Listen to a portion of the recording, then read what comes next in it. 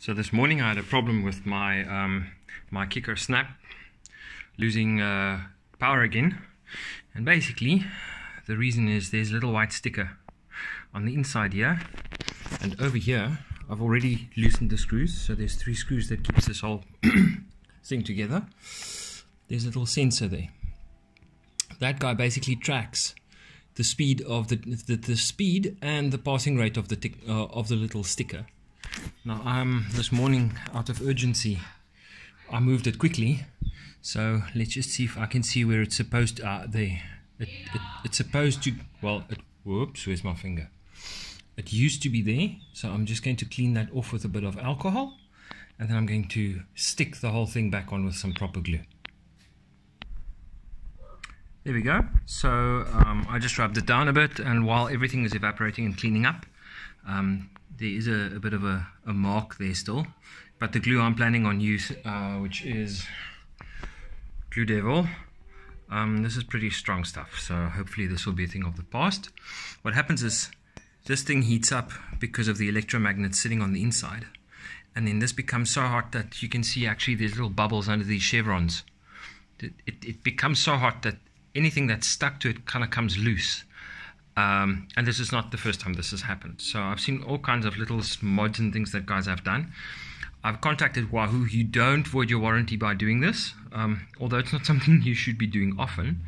But then also, this isn't something that should be happening. They did offer to send me some new stickers, so I'll take them up on that offer. But I can't risk losing my workout information in the way that that I've been affected in the past. So let me just glue this sucker up. Basically a reflective little sticker. So if you look at it, it's hard. So it's not plastic, but it's like a reflective. If I was to bend it now, I'd probably snap it. It's like plastic almost. So I wouldn't say it's brittle, but obviously because the little sensor in there needs some kind of infrared to bounce off it. This is basically what it is, and I found it lying on the carpet. So if you don't know to look for this, you'll overlook it and just think that your train is broken. Okay, so apparently the position is quite important, and also the broad side must be above and the smaller side at the bottom, because the sensor itself also measures the time or the length of the sticker. That's quite important. It's not just about when it passes, but how long it takes to pass as well. I think it uses that to detect the speed. So yeah, hope that helps. It's not a train smash when this happens, it's just horribly inconvenient. So hopefully this will stop now. I've tried putting a fan on my flywheel. Didn't work, doesn't cool it down, and it's normal for your flywheel to heat up. I've tried after every ride. I've got a knife, like a little butter knife or something, that I just stick in and push down on the sticker, and it's been looking fairly good.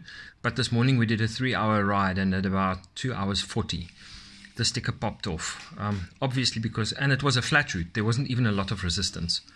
But this happened to me before after doing a big climb, which is just a lot of heat buildup that happens on the inside there. Okay, hope this helps. Took me quite a while to figure out, and it's not very well documented at all.